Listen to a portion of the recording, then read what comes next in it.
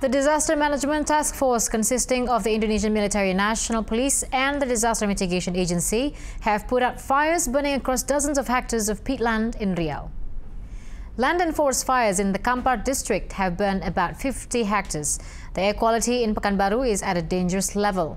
Riau Acting Governor Arsyad Juliandi Rahman says the team is unable to use water bombers because the haze is too thick and visibility is poor.